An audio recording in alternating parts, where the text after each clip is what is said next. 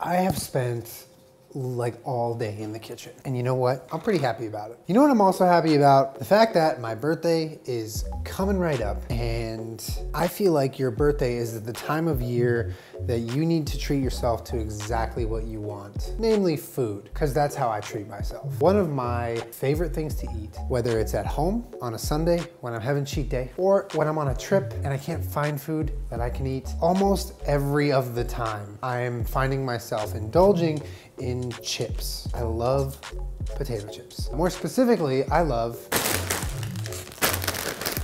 these. And I feel like, you know what? No, you can stay. You can stay right here.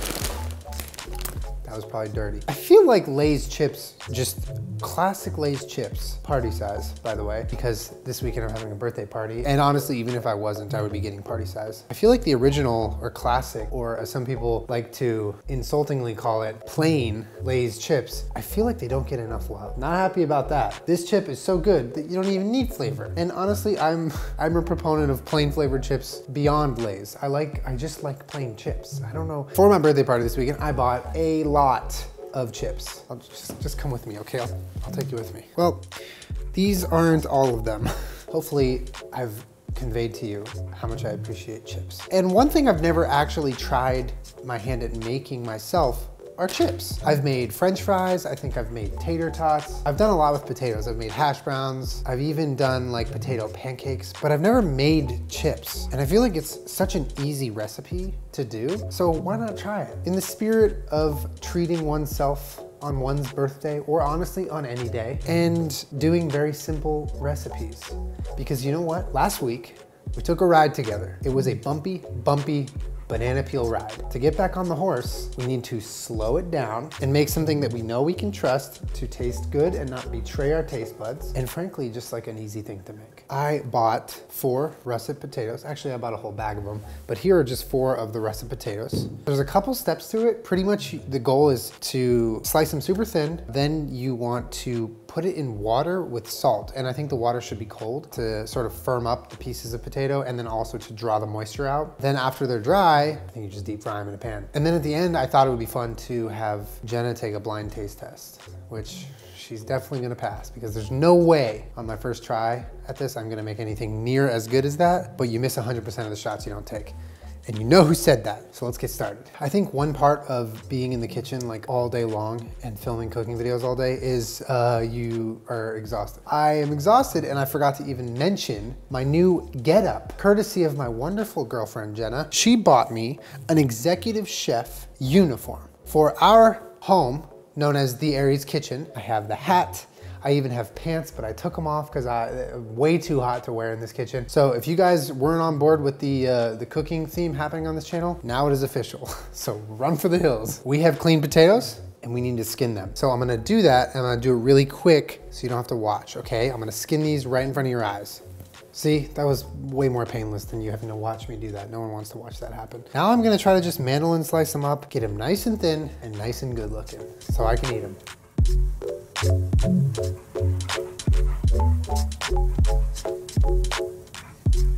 Okay, one thing about starches is it's important that you wash them before you do the cooking, because there is a lot of starch on potatoes, rice, things like that, that when you clean it off, it does a better job cooking, and it's a cleaner finish. It's not starchy, you know what I mean? It's crisp, it's just the flavor and the texture that you want. So I'm gonna wash all of the little sliced potatoes that I have now from the mandolin.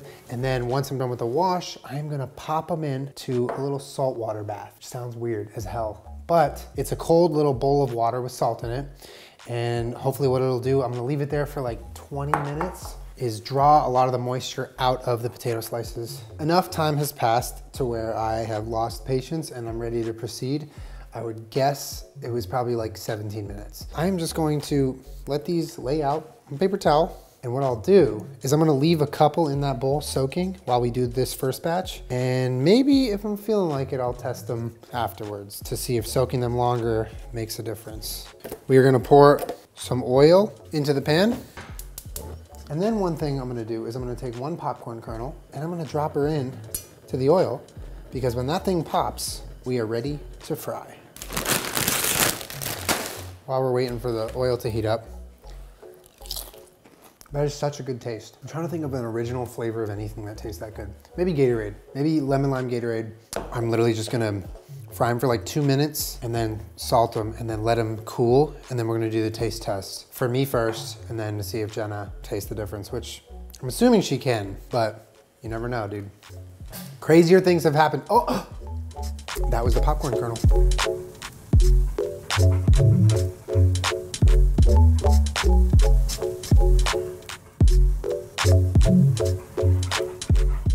This is wild looking.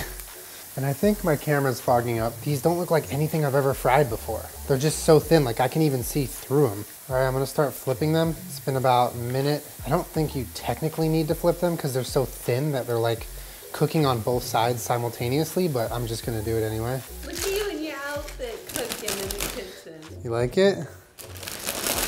What do you think? Which one looks like the real thing? This is called I Tried by Julien. I'm gonna actually taste one. You don't get to taste it yet, okay? Okay, cover your eyes. Here's what we're gonna do, okay? I'm gonna give you one chip, the first piece for you to taste, and don't say anything until you taste the second one, okay?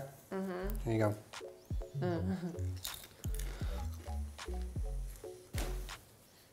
Second one coming up. Bet you can't even tell. Oh, they do taste very similar. I think the first one was the Lay's. The second one tastes a lot more like a potato. But that's not necessarily a bad thing, right? Because No, it tastes it's like a potato chip you would get at a restaurant that's made in-house. Yeah, like you pay extra for homemade chips. Cause somebody. These are good. How'd you get these so thin? Like they taste, the thinness is almost the same. Really good. Really? I didn't think you were gonna get it to taste like that. It tastes better than you thought it was going to?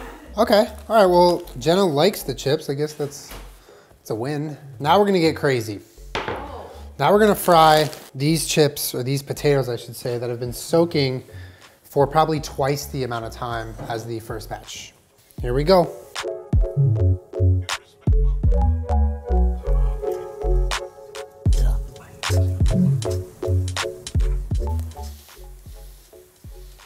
What do you think?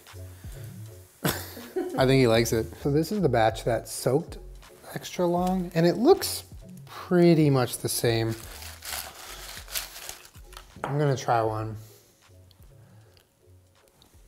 It's really hot, I'm gonna wait. Okay, I've waited long enough. It's hard to taste the difference between the second batch and the first batch. The chips don't look alike. But here's what I'll say about this recipe. They are delicious, and they taste fresh, which is really nice because it's like making French fries at home. You could go get them at the drive-thru and they're really good. They're always gonna be good. But when you make it at home with like potatoes that you bought and washed and cut, it has a certain freshness to it. So this is something that I would definitely make again. It tastes like, you know, you're at a restaurant and you order the house-made chips and you receive the hot ones that probably look just like this and just got out of the fryer and you're like, damn, glad I went with the chips. So to conclude, did I recreate Lay's classic chips perfectly? No, I knew I wasn't gonna do that. But this is my own spin on it. Actually, it's not mine at all. This isn't original. This is literally just the same 3 ingredients, potatoes, salt, and oil, and I just did it at my house. So that's why it's mine. But these are good, 10 out of 10. Would make these again, even though they look burnt as shit. It's okay. Anyway, I hope this recipe gave you something. If you're considering trying making chips, it is so easy. I can't even tell you how easy it is. I'd say go for it. Just be careful with the oil, and thank you to everyone who watched this video and for hanging out and for encouraging me to cook more on this channel because it has been so fun for me. Also, thank you so much for the birthday wishes, and a special shout out to everyone who saw and responded to, in some way, shape, or form, my Instagram story post from last night. You guys are the best. I'm so lucky to have an audience like you guys. So thank you very much. I am gonna go eat a bunch more chips than I ate right now throughout the weekend, and I'll see you guys on the next one. Okay, I heard you were crying, and I know what you're trying to say is that, Father, you did a great job making those potato chips. May I taste another one? So here you go. Will you just do it right into my mic, please? Oh God, it's so nasty. Oh man. All right, I'll see you guys later. Bye.